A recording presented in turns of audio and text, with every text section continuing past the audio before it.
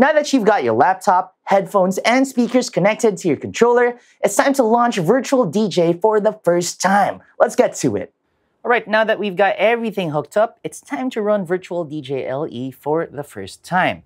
So head on over to your Applications folder if you're in a Mac, or Start Menu or Program Files directory if you're in a PC, and look for the Virtual DJ icon. Double-click on that to launch it. So once you start the software, you're going to be shown the screen. Reserve your unique DJ name. You can go ahead and type your DJ name in here. I'm going to type Digital DJ Tips here. Serve, type a password, and then I'll add my email. So go ahead and type your own email there, and it's going to send you a code that you can use in order to log in. So go check your email. I've got that in here, and then I'm going to type in my code.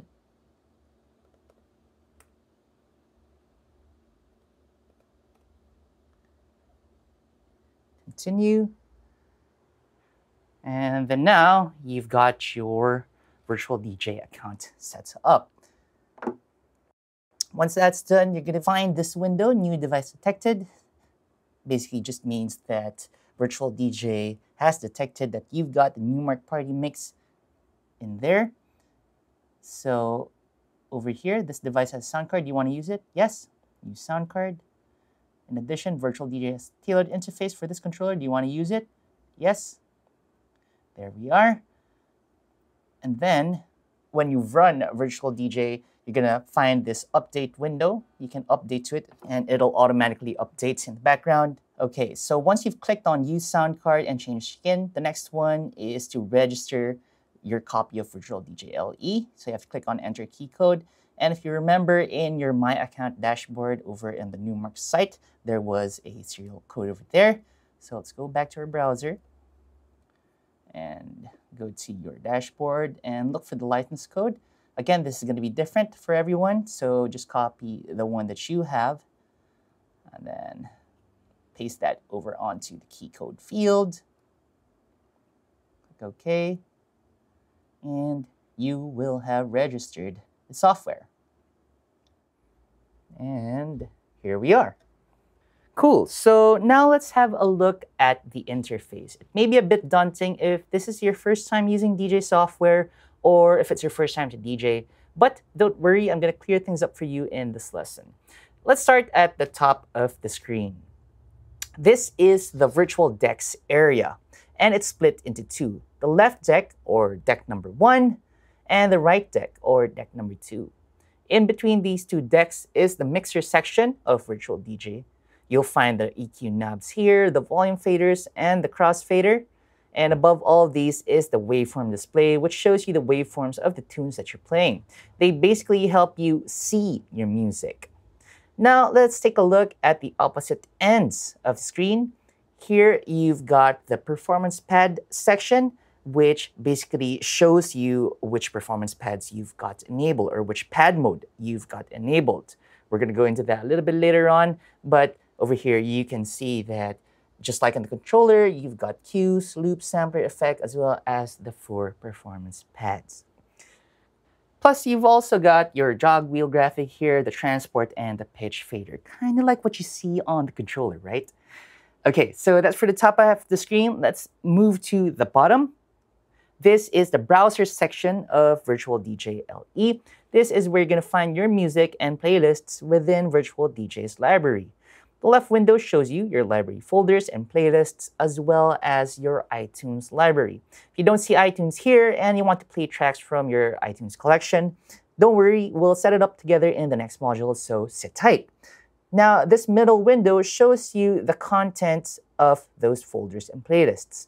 This is where you'll see your tracks, which you can then load over onto the virtual decks. So, for example, if I click on this folder over here, I've got tracks that I have stored in my DJ songs folder on my hard drive. And then I can just click and drag these over onto the decks, or I can use the buttons on the party mix in order to do that. And I'm going to show you how to load tracks later on. Now, Virtual DJ also has a sampler, as I mentioned at the beginning of this course, and you'll find the sampler window over here if you click on this button, with these 6 square boxes. This is the sampler, and right now you can just click on them if you want to trigger these sounds. Of course, you don't have to. And you can actually use the pads on the Numark Party Mix in order to trigger these sounds. I'm going to show you how to do just that later on as well.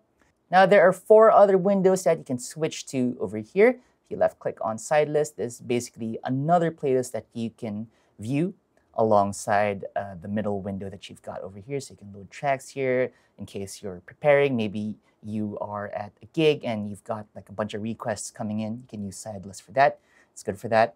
And then you also have the Auto Mix playlist because, well, you can let Virtual DJ mix tracks for you on the fly without having to do anything. You can just load the tracks here and it'll automatically do that for you. And then you also have karaoke. If you DJ karaoke parties, you can drop your karaoke files over there.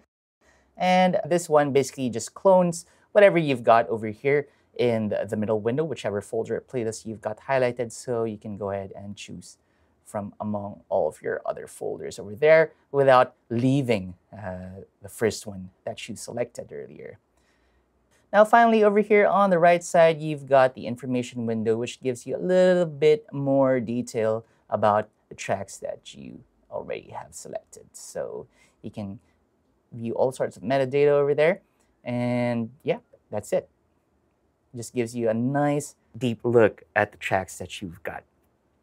Now over here at the very top of the screen, you're going to find the blue, red, and green dots. These are the Numark's Party Mix lights, and basically it's a status display. Right now we've got the lights on, as you can see on the controller and in the interface.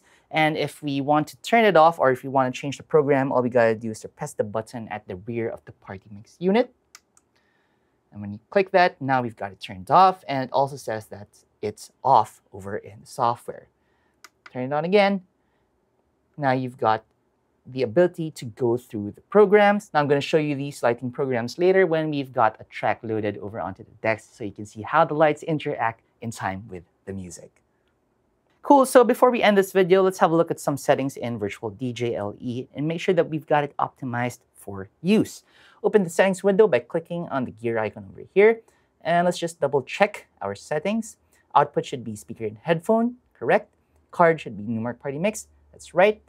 Nothing should be highlighted for input, and the outputs over here should be master, Party Mix channel 1 and 2, and headphones, Party Mix channels 3 and 4. So everything looks A-okay. Let's just close this window. You've now got Virtual DJ running on your laptop, and I want you to spend a bit of time getting familiar with the layout and look of Virtual DJ. In the next lesson, I'll show you how the Party Mix controller mirrors the Virtual DJ interface. I'll see you then.